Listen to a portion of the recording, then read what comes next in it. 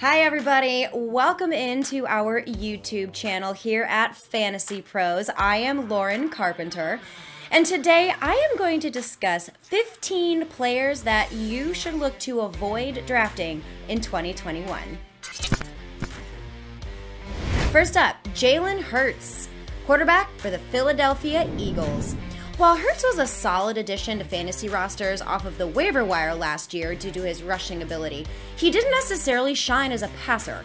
With just 52% completion rate and a 6-to-4 touchdown to interception ratio, Hurts is going to have to be sensational as a mobile quarterback this season to justify the hype that he's getting. While he has the talent to be very good on the ground and pick up rushing yards, NFL defenses are now going to be able to game plan for Hurts' skill set with an entire offseason to study tape. If defenses can work to limit his mobility and force him to beat them from the pocket, we could see his fantasy output take a big hit.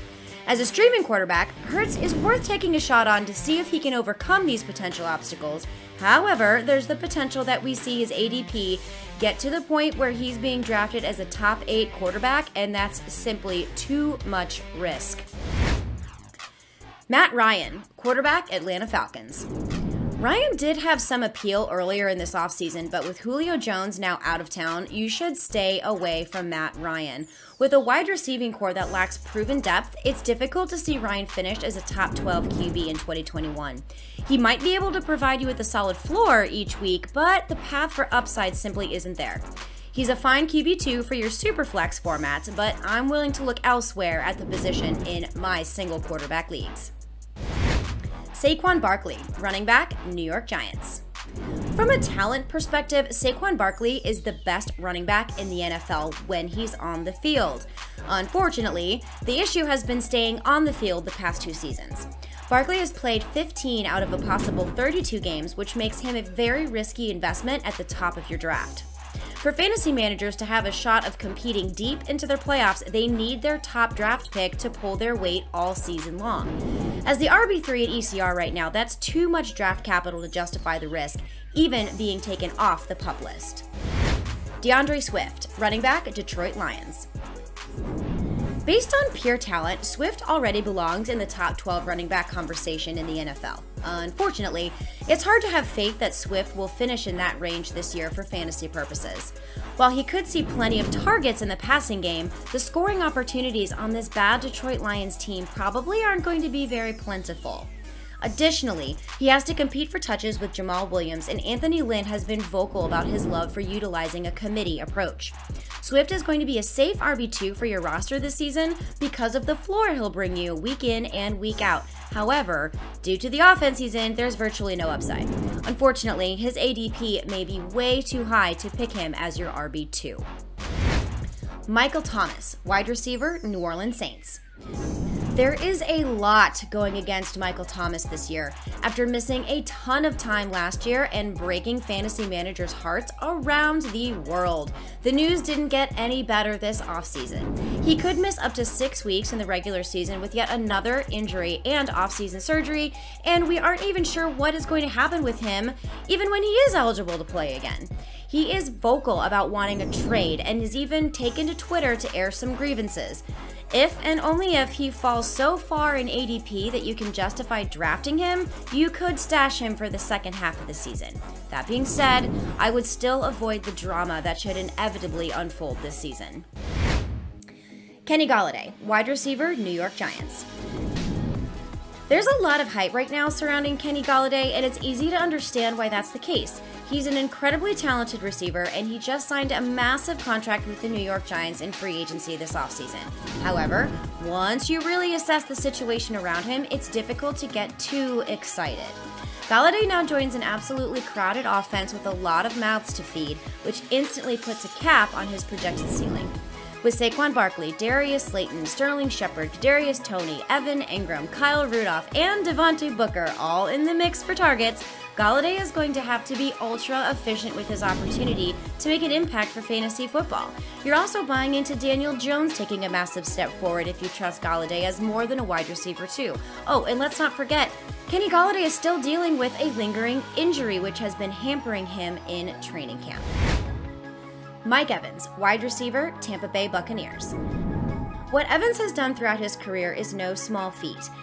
In his 7 seasons in the NFL, Evans has never finished with less than 1,000 receiving yards in any given year. With that being said, he is a roller coaster to have on your fantasy football roster. Evans brings some massive upside based on his size, skill set, and his talent. However, fantasy managers need consistency from their wide receivers if they're being drafted at a premium price. With Chris Godwin expected to be healthy and Antonio Brown playing a full season, Evans' ADP is too high to take the risk on a boom or bust player. Speaking of a boom or bust player, let's look no further than Tyler Lockett, wide receiver for the Seattle Seahawks. While his 2020 stats look great, there's a greater context that doesn't come across when looking at the fact that he finished with over 1,000 receiving yards and 10 touchdowns last season. The majority of Lockett's production came in only 3 games last year, which is extremely concerning for fantasy managers that are playing in weekly redraft leagues. He comes with week-winning upside, yes, but there's the potential that he can hurt your fantasy lineup if he doesn't come through with a huge performance. This all comes down to Lockett's value and where you're able to get him in your drafts.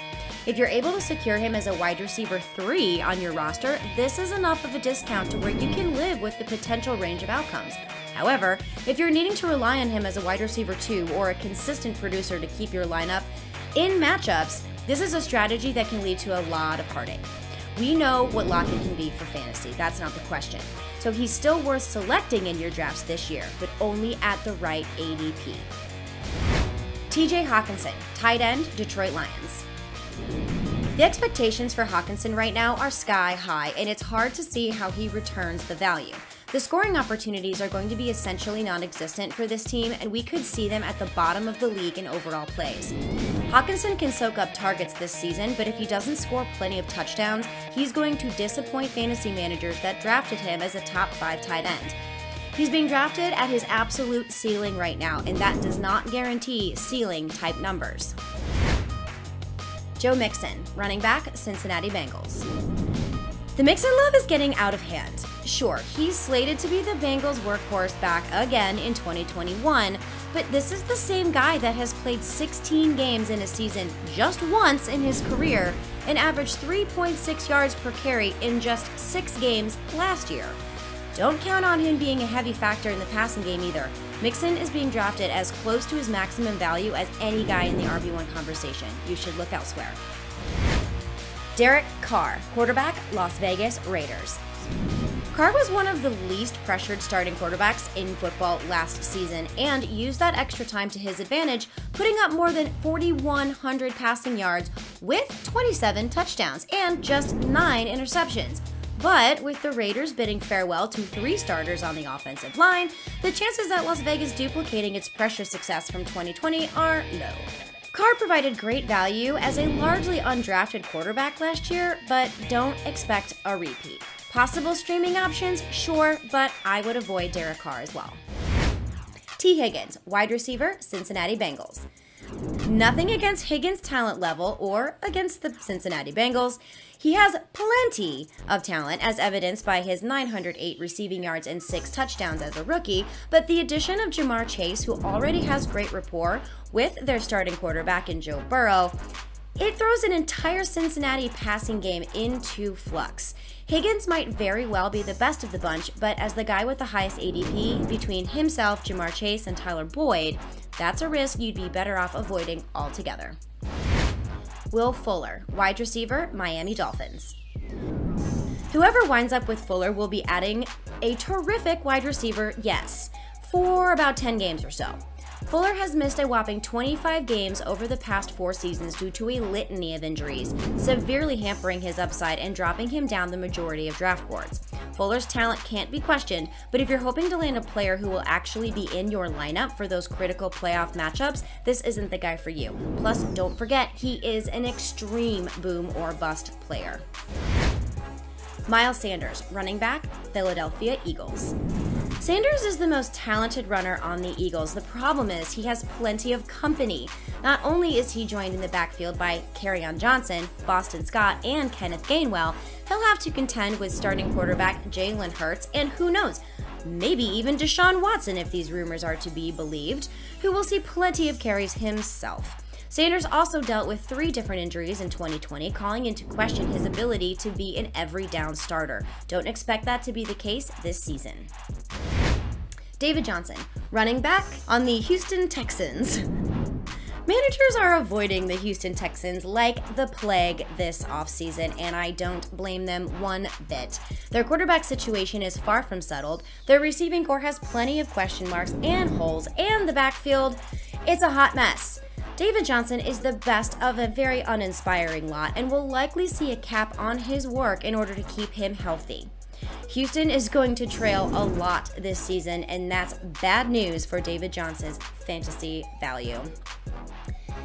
And there you have it. These are 15 players that you should avoid drafting in 2021. Thank you so much for tuning into our YouTube channel, and thank you so much for watching this video. Make sure you are following us at FantasyPros on Instagram, on Twitter, and on Facebook so that you don't miss out on any of the content just like this that we're going to be putting out all year long.